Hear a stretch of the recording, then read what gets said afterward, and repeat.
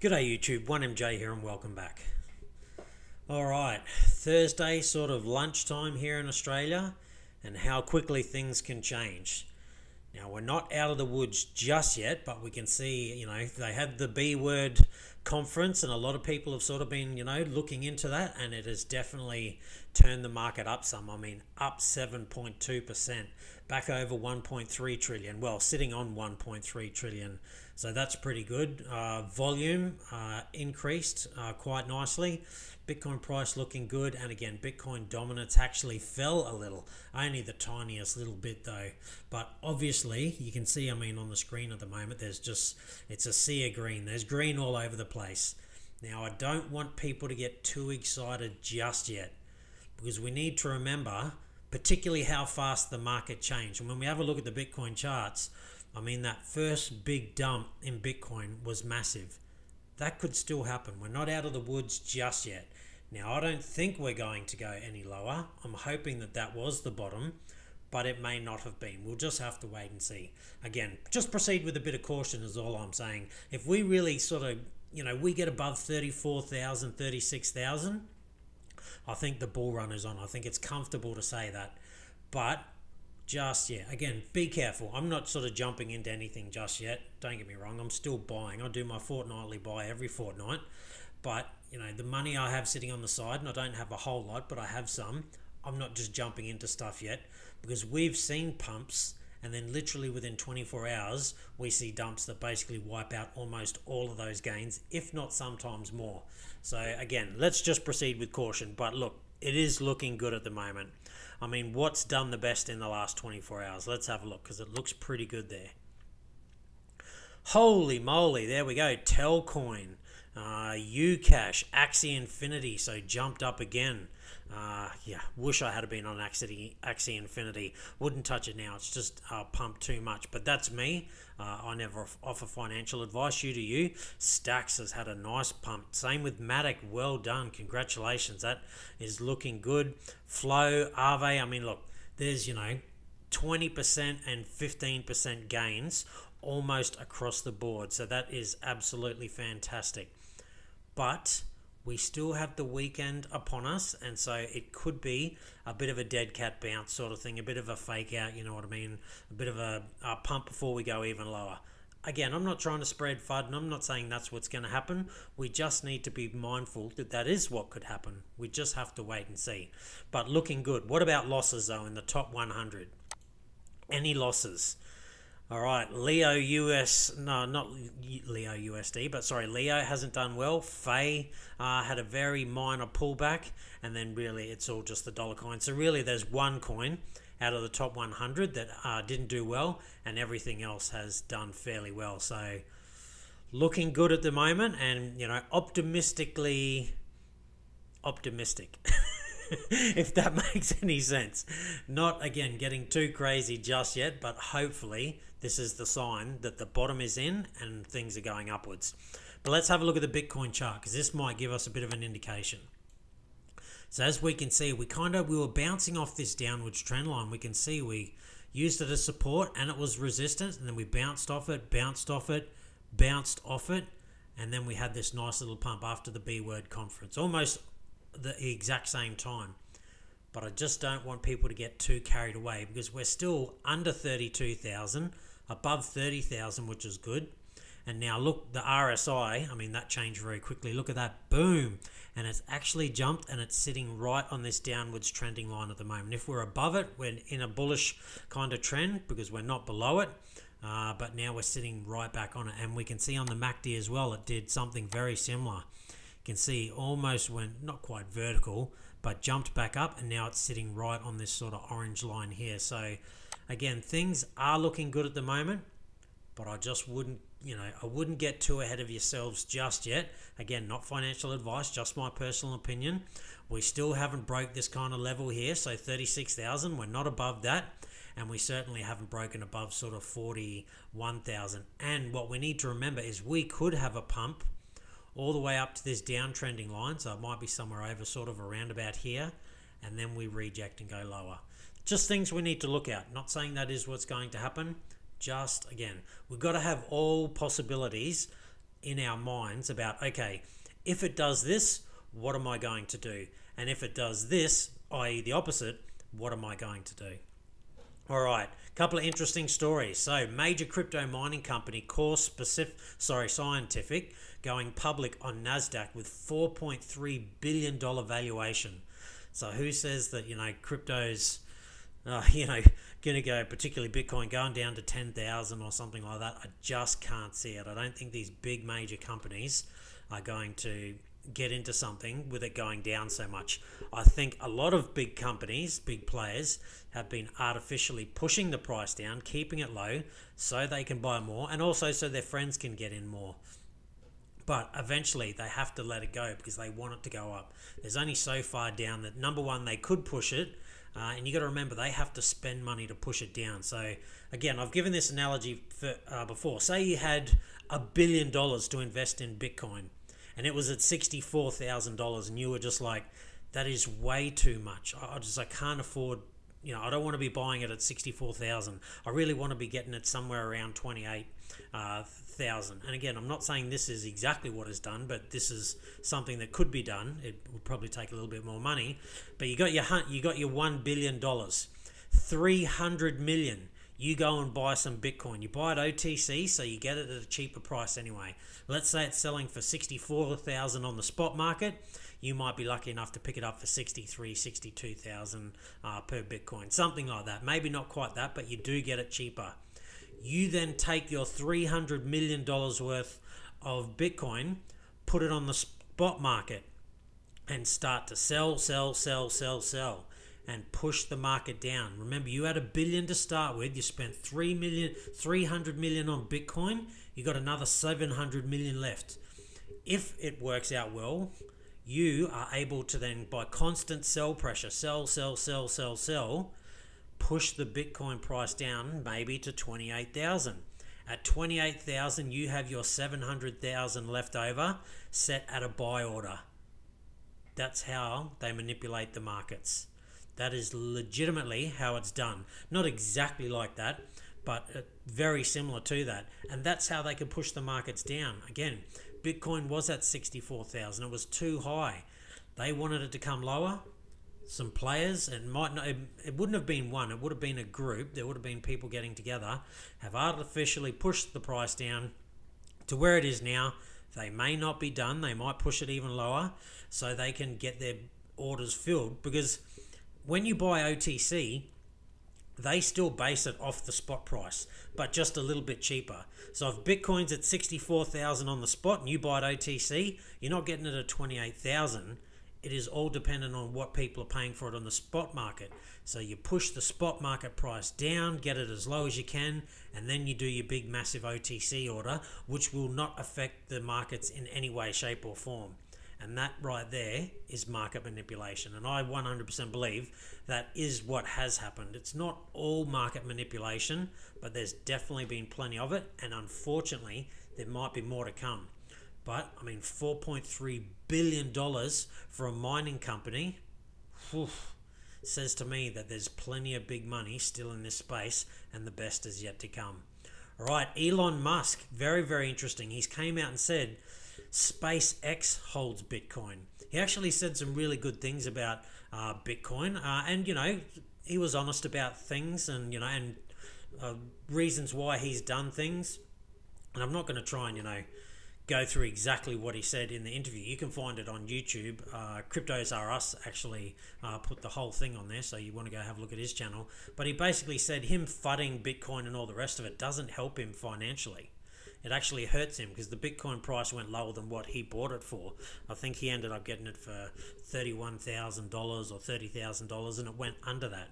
So maybe the conspiracy theory is that he could have pushed it down to buy some more.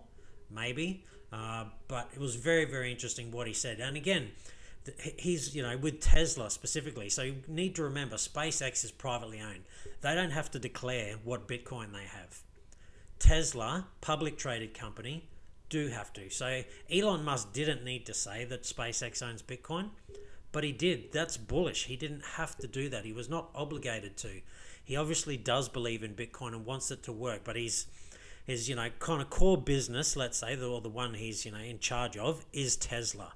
They're all about being environmentally friendly. Now, again, there's things about the lithium batteries that are in the cars and they're not environmentally friendly. Nothing is 100% environmentally friendly. We're not 100% environmentally friendly. We eat other things that affects the balance in nature. Now, there's supposed to be a fine line, so we do eat things, but also we fart and poo and wee and all the rest of it. So and that's not good for the environment. As long as it's sort of kept in check, it doesn't ruin the environment. But again, there's nothing that I could think that would be 100% truly environmentally friendly, other than maybe air. But even then, maybe there could be too much of that. Who knows? But I've gone off track. He is very bullish on Bitcoin. He alluded to the fact that it looks like Bitcoin is at least 56% renewable energy now, and he said he wanted the target to be 50%, that it would be likely that Tesla would open up payments for Bitcoin for his cars again. And really, that was the FUD that kind of started to drive it down. So is this now the start of it going back up? What we need to remember, though, is things can literally drop 4 or 5 times faster than they go up. So it might have only taken, literally 2 or 3 days for Bitcoin to come all the way down, and we go over to the chart, and I mean, look at that. So it was 1, 2, 3. Oh, there was about a week there, so a little bit over sort of 7 days. What do we have here? What was the date? 9th of May to the 19th of May. Yeah, there we go. 10 days. It dropped all that. It will take longer than 10 days for us to get back up here, I can tell you right now. So that's what we need to keep in mind. But anyway, things are looking good at the moment. SpaceX hold Bitcoin. Elon Musk came out and said that he owns Bitcoin himself, like personally. It's the biggest position he has in crypto. He does own Doge and he owns Ethereum as well, but they don't even come close to the amount of Bitcoin or the value of Bitcoin that he owns. So he is a really strong believer in Bitcoin, but he saw issues with it. Mining needed to be greener and all those sorts of things. So, there's method behind the madness of Elon. And look, all, people that, basically are very, very intelligent and, become very, very wealthy in that, they are all a little bit eccentric in some ways. You have to be. The average person just will not be able to do what they do, and that's just the cold, hard truth of it. Someone like me, I consider myself at least somewhat normal. I wouldn't be able to do what they did, and it's because I don't have a mindset like them. So a little bit crazy, eccentric for sure, but a very, very smart dude. And he's not out to, like he said, he owns a lot of Bitcoin. He believes in it. He wouldn't intentionally FUD it to then ruin it for himself, and obviously decrease his value and the value of his company, which holds a lot of it. All right, this could be big. So Tether, they have said, so people from within Tether have said they are going to release the long-awaited audits within months. This could be massive, massive, massive, massive for cryptocurrencies. A lot of people, all the Tether FUD, it's not, supported and backed and all the rest of it. They had the kind of small little audit that was done, but it wasn't a full audit, so people were still skeptical. And it seems like Tether are coming out with a full audit to show exactly how everything is backed. Now, it still has to be taken with a pinch of salt, as they say, because it's their own audit. It's not someone else doing it, as far as I know. It could be a bit fraudulent, but if it turns out to be 100% legit, that will then clear off that doubt and worry that has hung over cryptocurrency, and particularly Bitcoin's head, since Tether started like a few years ago. If that is cleared up and Tether can become compliant, fully regulatory and all the rest of it, and I think that's what they're aiming to do, because they can see USDC is hot on their heels and they don't want to lose that place, I think the market it'll fire right up from that. Again, still months. I'm not saying we can't go up until then, but I think if in a couple of months, i.e. the next sort of 2-3 months, there's an audit that comes out and it's, as clear as it can be that they are back dollar for dollar, I think the market starts to go much higher from wherever it is at that time. I think this is massive news. Right, SE chairman hints at more lawsuits against stock token issuers. Sorry, apologies again, struggling with the English language. All right, so Gary Gensler has come out and he has basically said, if you want to have a token on crypto that represents a stock, you have to be fully compliant with that. So synthetic assets, and I'm not talking about Synthetics, the platform, although they will have to do exactly the same. But they are already talking about Binance, so that's the issues. Binance got rid of them. FTX token is going to face some issues and things like that. And particularly Synthetics assets, it'll be interesting to see how they maneuver around that. As far as I know, I haven't used their exchange in a while. I use the platform to stake my coins and all the rest of it. But yeah, until they bring the layer 2 across, I haven't been able to use it. The costs were just too great.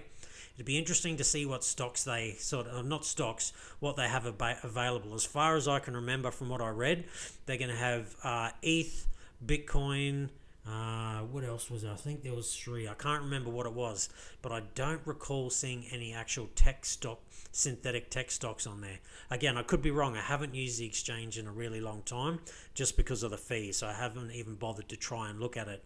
But whether they start trying to bring across synthetic assets of Apple and Google and things like that, and they can, it's not that it's illegal and you can't do it, you just have to make sure you are fully compliant with the SEC. So will, synthetic assets go down that route? I don't know, we'll have to wait and see. But very, very interesting that, again, Binance got rid of them. FTX token, FTX, not token, FTX exchange, I think still have them. And yeah, they could face some issues there. We'll have to wait and see.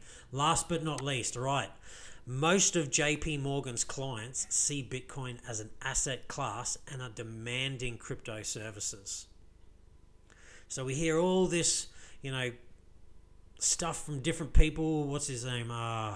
Menard, Scott Menard, saying that, there's no appetite for Bitcoin and cryptocurrencies at the moment. And now we've got JP Morgan coming out and saying, oh no, there's lots of people saying they see it as see Bitcoin as an asset class and are demanding crypto services. Again, you just have to be so careful with the information out there. And look, I just bring you stories and, go by what they're being told, but I always take it with a pinch of salt as well, because depending on where the source is coming from will depend on the quality of the information. It's not, like this is Crypto Potato here, it's not their fault for putting this story out unless they knew it to be completely fake, because they're just repeating what other people are telling them. That's what they do, but we have to be careful. Again, Scott Menard coming out saying there's no appetite, no one's interested in it at the moment, and we've had a number of places saying that of late, and I can almost guarantee you what you're going to find out is that they were buying stocks in companies that are about Bitcoin, buying Bitcoin, buying, stocks in, exchanges and all sorts of things. Even though they're openly coming out and telling everyone, no, there's no interest in it. No one wants this. That's what they do to keep the prices down and FUD the market. Inside, they all know that's not true, hence why they're buying the crap out of everything.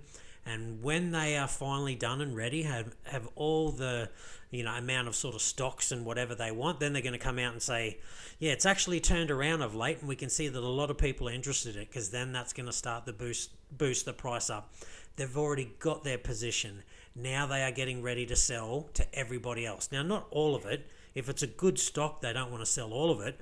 But now that it starts to go up, they absolutely are going to start to sell some. They're going to have their sell points. They're going to say, all right, if it gets to here, we sell this much. And when it gets to there, we sell a little bit more. And when it gets to there, we sell a little bit more. And then when it gets to there, that's the last bit we're going to sell, unless it, really goes just absolutely ballistic, because they don't want to sell all of anything unless it was just for a quick flip. Most of the time, they're probably buying stuff to hold on to long term. And that is exactly what we've seen in the crypto markets. All this FUD, this is going on, that's going on, and the price goes down and people are panicking. But yet here we are now, all of a sudden, literally only a week or two after Menard and other people have come out and said there's just no institutional interest in Bitcoin, and JP Morgan are saying most of their clients see Bitcoin specifically as an asset class and are demanding crypto services, not just Bitcoin services, but crypto. So likely things to do with DeFi, Ethereum, you name it, all that kind of stuff. This is the kind of world we're in. This is the space we're in. And this is how the big players act. Look at what they are doing. Don't pay so much attention to what they're saying. Don't get me wrong, they can tell you the truth at times. They're not always lying, but most of the time when they're saying something, there's an agenda behind it, because that's how they make money. They need to buy things and convince people that that's not what they want until they've got their position in it, and then they're going to tell you, you know what, you're right, this is what you want, because then they're going to start selling to you. You're going to start buying off them, and you're also going to start buying and pumping up the price of what they have again, and they have their sell points. That's, yeah, classic market manipulation.